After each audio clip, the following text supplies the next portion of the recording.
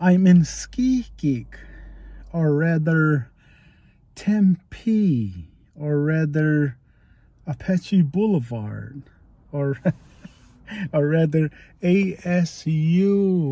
Yeehaw. Anyway, Phoenix, Tempe, Mesa, Chandler, Glendale, Peoria, Scottsdale, all of that is Skikik, Skikik, and the reason they call it that is a key is one house, as I've said to you before. A key is one house. Two houses is skik, and then more than two is kikik, meaning more than one. We pluralize, remember, double the syllable first. So kikik is a lot. So when there's like mega tons of houses, then it's called skikik, right? Like if you're trying to say I'm really running, you have to say simut. So that's S in front of that C, that S-I-S-E, however you say it, is like a lot, really a lot. So skikik is really a lot of houses, many houses in Phoenix, and that's why they call it that, because there was very many houses, or a lot of houses in Phoenix. That's why they call it that. Interesting to note that they don't call Casa Grande Skikik, or at least they don't see it that way. Casa Grande is noted as Wynum Wog, and the reason for that is the railroad tracks that's right there. It's iron, so Wynum is iron, and Wog obviously is road. So Wynum Wog is really referred to as Casa Grande.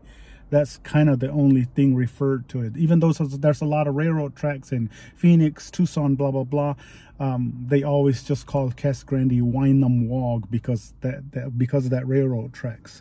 As we traverse back and forth with our Gila River, on Akimura, Salt River, Indian brothers and sisters, we always go back and forth. So we cross that iron road, Wynum Wog, so they call Casa Grande Wynum Wogs. They do not call it what it is, which is Gu'ki, meaning big house. That's what the Spaniards call it, I think, Casa Grande. We just call it Wynum Wog. You can call it that if you want to, but it's just always referred to as Wynum Wog. That's why they say it that way. For Tucson, it's really because of the if you're on the reservation and you look toward Tucson, or somewhere in the area and you look toward Tucson, you have a darkness at the base of that mountain, of those mountains up there. So that darkness, or dark or black, is really called sjuk in autumn, sjuk. So they call it that sjuk. Ishond up, meaning at the base of that mountain is dark. So when somebody says, I'm going to Jukshan, they really mean at that base of that mountain that's darkened at the bottom. So that's why, and that's where Tucson got its name, obviously, as you all probably know by now. But that's kind of how those things happen.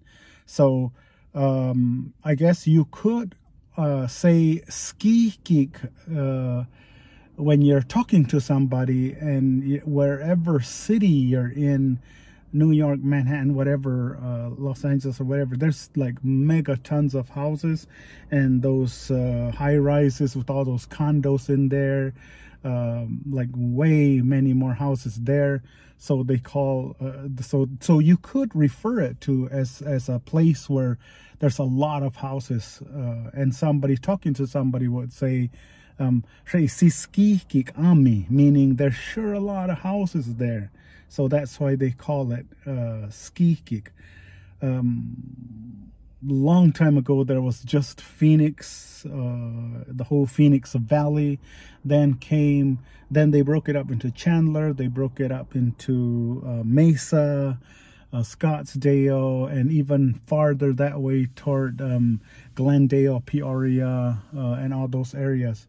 Ahwatukee, all those are just like mega tons of houses, so they called it skikik, right? So ki is one house, ki. Two houses is geek, or two or more is geek. And when you want to say there's sure a lot of houses, you put that C on in front of, and not any word, but you could put it in words that would say ski geek. That's why they call it that. Again, that S in front of ski geek could be used for when somebody would say see much. Much is a lot. So when you're saying there's like megatons of much, then you could say see much. Or people would just say mucho ami, meaning there's a lot of people, or there's a lot of things there. So that C is always try to remember to use that, because that's kind of what really means, like there's sure a lot of, or really raining. See juk is rain. Like, and somebody would say, like, if it's really raining hard, they would say see juk, meaning that it's just like megatons of rain.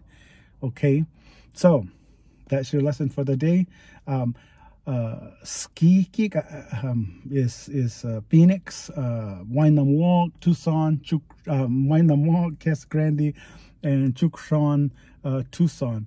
I know I haven't been here on a lot, and I've been getting feedback from a lot of people that do see me now that we're opening up, and we're out there. And I was at the farmers market, or I was in fact I was in Pisinamoa talking, and there was some lady that came over to me and said, "Hey Sid," and I'm like, okay, who is this lady?